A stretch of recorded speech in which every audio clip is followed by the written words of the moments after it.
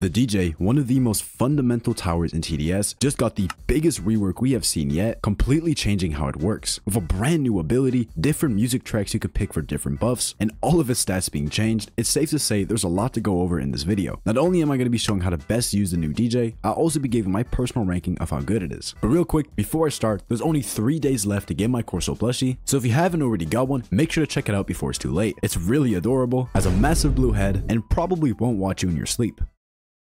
There's a link to buy the plushie in the description, and with that, let's get back to the video. There are a ton of stats I had to find, so some might not be correct. If you find a mistake, let me know in the comments, and I'll edit my pinned comment to include the correction. First of all, its placement cost increased from 600 to 1,200 cash, making it noticeably more expensive. At level 0, its range decreased from 15 to 12, and it now has 2 different music tracks you can pick from with varying buffs. The purple track grants tower within range a 12.5% range boost, while the green track gives a 5% discount. At level 1, its total cost increased from 900 to 1,500 cash, and its range decreased from 17 to 15. Nothing changes about its buffs at this level. At level 2, its total cost increased from 1,750 to 2,750 cash, and its range decreased from 17 to 15. It also buffs all the tracks and unlocks a new red track. At this level, the purple track now buffs towers range by 15%, and the green track discounts towers by 7.5%. The red track, however, gives towers within range a 12.5% damage buff. At level 3, its total cost increased from 4,250 cash to 5,750, and his range decreased from 18 to 15. At this level, the purple track now gives a 17.5% range buff, the green track gives a 10% discount buff, and a red track gives a 15% damage buff. The biggest change at this level though is the unlock of the drop the beat ability, which does a different ability depending on which track is selected on the DJ. When activated with the purple track, it knocks back enemies in range and applies a slowness debuff. It does this 3 times with a cooldown of 1.5 seconds between attacking. How much it slows depends on how many towers you have in range. With 0 towers, it slows enemies by 20%, but for each tower this increases by 1%, capping out at 40. The effect lasts for 6 seconds, with the duration being reset each time the enemy is hit by the DJ. When activated with the green track, it generates extra income depending on how many towers are in range. With 0 towers, it gives 250 cash, and this is increased by 35 for every tower in range, capping out at 600 cash. When activated with the red track, it damages and melts the defense of enemies, also activating 3 times. At this level, each hit deals 15 damage, and the amount of defense melting depends on how many towers are within its range. With 0 towers, it melts 5% defense. Each tower adds an additional 1%, capping out at 25. Listen, I warned you guys at the start, this tower is really complicated. At level 4, its total cost increased from 8,250 to 13,750 cash, and its range decreased from 18 to 16.5.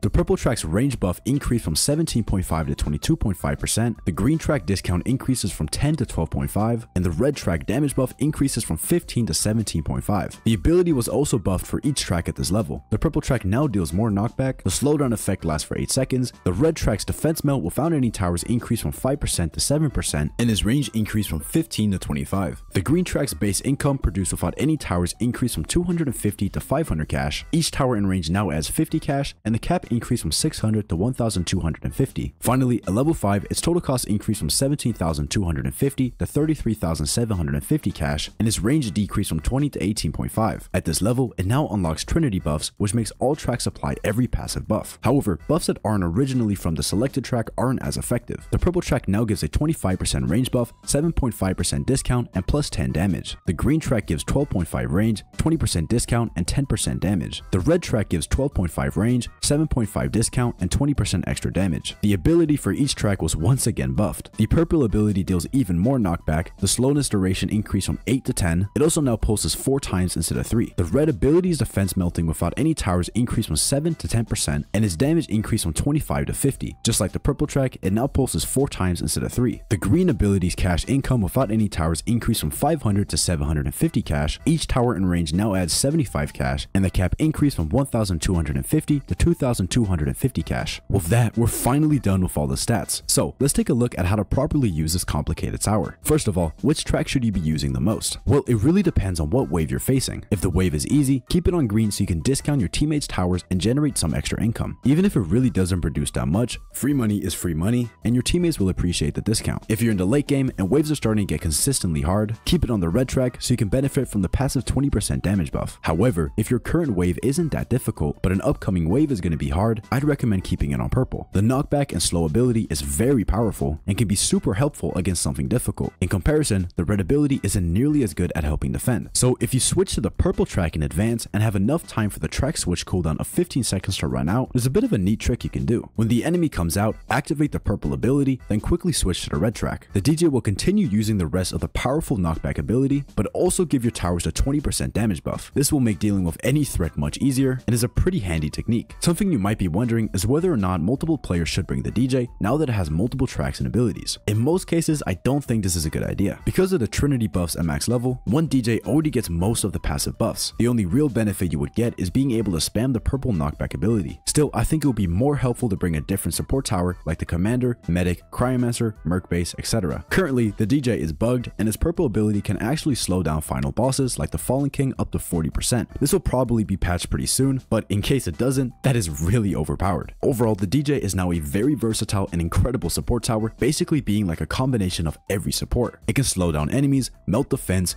discount, buff range, buff damage, generate income. The DJ can do everything. Because of that, I'm obviously going to rank it as an S+ tower. It went from being overpowered to being overpowered. Well done, TDS. If you guys have already tested out this tower yourself, let me know in the comments how you feel about this rework. It's pretty complicated, but personally, I think the 3-track system is an awesome mechanic. This video took forever to make because I had to gather so many hidden stats, so I hope you found this helpful. And if you enjoyed, make sure to hit that like button and subscribe to join the Blue Head Mafia. Also, if you want to talk to me, consider checking out my Discord. We got some pretty cool features, like a custom party finder bot that will automatically pair you up with other people who are trying to do the same strategy. There's a link to the server pinned in the comments. And finally, I want to give a huge shout out to these channel members for supporting my content. If you want to add me as a friend on Roblox or get early access to some of my videos, consider becoming a channel member. It helps me out a lot and I really appreciate it. Anyways, that's it for this video, and I'll see you guys in the next one.